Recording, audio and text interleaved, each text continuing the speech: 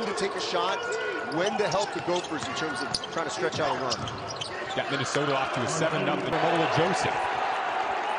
Shot clock winding down to 3 for Kevin Miller.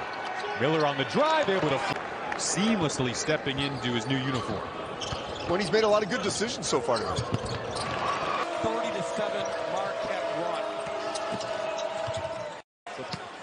And for Coach Barbie, Miller attacking, scooping and scoring. No, bright spot. Here's Miller. Driving on Mitchell. Step back. Oh, looks like Brooke Lopez. 17 points and 4 triples at Marquette, and he plans to continue that trend with the most scoring and points this season. Times to get back after their misses. 22-point lead for CMU. Miller, the challenge. And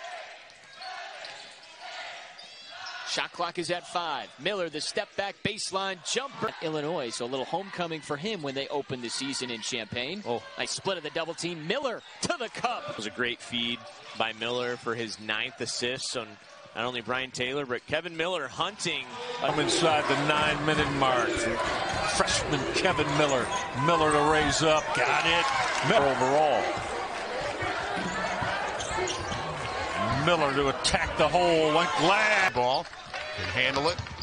Behind the back again as he gets into the paint. Turns with the left hand. Throws it up and gets it over the... Miller working out top on Majay White. Gets a screen to the left side. Miami hedges on it. He's still going to pull the trigger and bury it. Game, and that's why I had him as one of the best players in the Big Ten here entering the season. I still think he will be that.